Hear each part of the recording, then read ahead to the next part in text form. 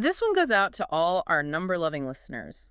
We heard your call for a deep dive on the square root spiral, and let me tell you, the intrigue is mutual. Yeah, it's like a gateway spiral, right? Looks can be deceiving because this seemingly simple pattern unlocks some seriously mind-bending mathematical secrets. Okay, you've definitely piqued my curiosity. What's the big secret hiding within those ever-expanding squares? Well, to crack the code of the square root spiral, we got to start with the foundation of any good spiral: numbers themselves. Makes sense. Number spirals, they're practically cousins, right? More like siblings. And these siblings, well, some just don't play well together. Our source material dives into this fascinating concept called incommensurable magnitudes, and that's where things get really interesting. Incommensurable magnitude. Okay, I'm going to need a translation here. That sounds a tad intimidating for a casual deep dive. Fair enough. Let's ditch the jargon and try a little thought experiment. Imagine a perfectly drawn square. Now focus on one of its diagonals. Got it. Square, diagonal, I'm visualizing it. Now, if we say the side of our square represents the number 1, that diagonal throws a bit of a wrench in things. How so? Well, it can't be represented as a whole number or even a simple fraction. It's like it exists outside our normal number system. Whoa, it's like a rogue number defying the rules. Precisely. The ancient Greeks called these numbers incommensurable, meaning they can't be expressed as a ratio of 2 whole numbers. It totally threw them for a loop. I can imagine. It's like finding a missing piece of a puzzle, but the piece doesn't actually fit anywhere. So how does this all connect back to our square root spiral? Patience, my friend. We're getting there. This incommensurability thing, it's the secret sauce that makes the square root spiral so fascinating. Intriguing. Okay, I'm hooked. Tell me more. So this discovery of incommensurable numbers, it actually sent shockwaves through ancient Greek mathematics. A mathematician named Theodorus really dug into this and discovered a whole bunch of these rule-breaking numbers. Like mathematical rebels, hiding in plain sight. Exactly. And it all started with that pesky diagonal we were talking about. The square root of 2, which represents that diagonal, is just the beginning. Theodorus found that the square roots of 3, 5, 6, and a whole bunch of others were also incommensurable with 1. So it wasn't just a one-time thing, it was a pattern. It's like these numbers decided to form their own exclusive club. And the entry fee. Yeah. Not being expressible as a ratio of 2 whole numbers. You know, I've always been told to embrace my irrational side, but this is next level. But seriously, what does it even mean for a number to be not a ratio? Like, how do I even wrap my head around that? Think of it this way. You can divide a pizza into equal slices, right? Halves, thirds, you name it. But try dividing that pizza using the square root of 2. Already lost. It just won't work. No matter how hard you try, those slices will never quite fit together perfectly. Okay, I'm starting to get it. These incommensurable numbers, they're like the rebels of the number world. They don't follow the rules, but they're essential to the bigger picture. A perfect analogy. And guess what? That square root spiral we're diving into, it gives us a front row seat to the wild world of these rule breakers. Okay, you've officially blown my mind. I need to know more about this spiral. Picture this. You start with a line segment, your basic 1. Now build a square on that segment and draw its diagonal. That diagonal, representing the square root of 2, becomes the side of your next square. Keep repeating, and bam, you've got yourself a square root spiral. So we're literally building a spiral out of these rebellious numbers. Exactly. Each diagonal you draw adds another layer of incommensurability to the mix. And here's where it gets really interesting. Theodorus didn't just stop at realizing these square roots were incommensurable with the number 1. He discovered they were actually incommensurable with each other, too. Well, wait a minute. So it's not just that they're all in this exclusive not-a-ratio club, but they can't even agree on a common denominator amongst themselves. It's like trying to find a universal language that everyone agrees on. But each number speaks its own unique dialect. Take the square root of 2 and the square root of 3, for example. They're both irrational, but you'll never find a perfect way to relate them using a simple ratio. So we're not just talking about individual numbers here, but like a whole interconnected web of incommensurables all spiraling out of control. It's like a mathematical mosh pit. More like a perfectly choreographed dance, actually. Each number has its place, its role to play in this grand, irrational ballet. And our source material even calls out some specific examples just to really drive this point home. Oh yeah, let's hear them. Give me some concrete examples of these numerical rebels refusing to play nice. All right, how about this? The square root of 2 and the square root of 3, total oddballs, right? You'll never be able to squeeze them into a neat little ratio. And it's not just those two. We're talking square root of 20, 47, and 13. The list goes on. Okay, I'm starting to feel a little overwhelmed by all this irrationality. Are there any, like, normal numbers that can hang out in this spiral, or is it just chaos all the way down? Don't worry, it's not all anarchy. Even in the midst of all these incommensurable magnitudes, there are still pairs of numbers that get along swimmingly, that find that perfect ratio, that common ground. Phew, that's reassuring. So it's not a total free-for-all in the world of numbers. Exactly. It's all about balance, right? Mm. Our source material actually highlights a few examples of these harmonious relationships, these numbers that actually enjoy being seen together. All right, spill the key. I need some order after all that irrationality. Okay, check this out. The square root of 2 and the square root of 8. Now, at first glance, they might not seem like they have much in common. Yeah, totally different vibes. Right. But trust me on this, they actually have a really nice, clean ratio. Hold up, you're telling me there's a secret handshake between those two? I need details. It all boils down to the fact that both of those square roots share a common factor, a hidden connection that allows them to simplify down to a nice, neat ratio. Ah, so they're not so different after all. It's like finding out your arch nemesis has the same taste in music as you. Unexpected, but kind of cool. Exactly. And the fun doesn't stop there. Our source material throws another curveball, the square root of 12 and the square root of 243. Now those two sound like they belong on opposite ends of the number line. Right. But even they can be linked together by a simple, elegant ratio. It's all about finding those hidden connections, those underlying patterns that tie everything together.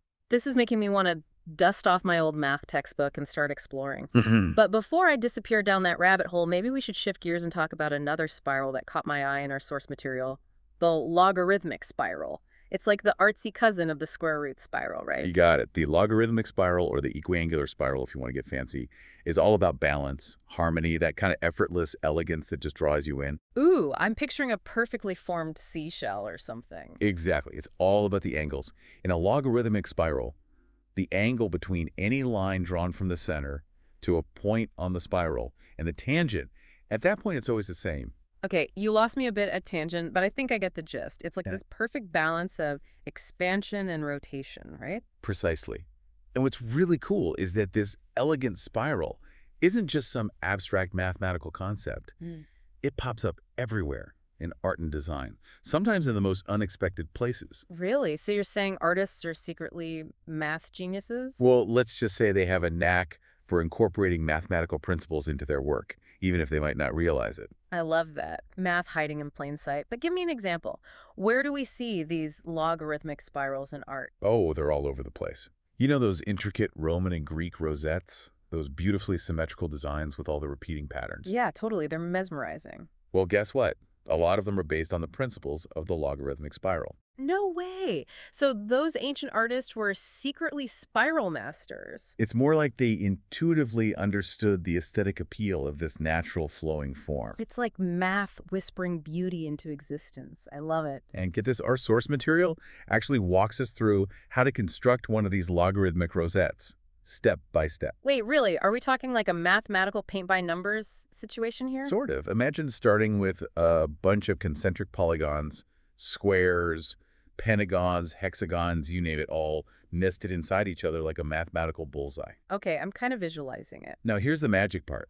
By connecting specific points on those polygons, you create a network of similar triangles, and when you connect the dots, voila, a logarithmic spiral emerges. It's like origami, but with triangles and spirals. That's so cool. It's all about harnessing the power of geometric progression to create this beautiful, expanding pattern. And this is how they made those ancient rosettes. Talk about a mathematical mic drop. And the best part is, it's not just a rigid formula.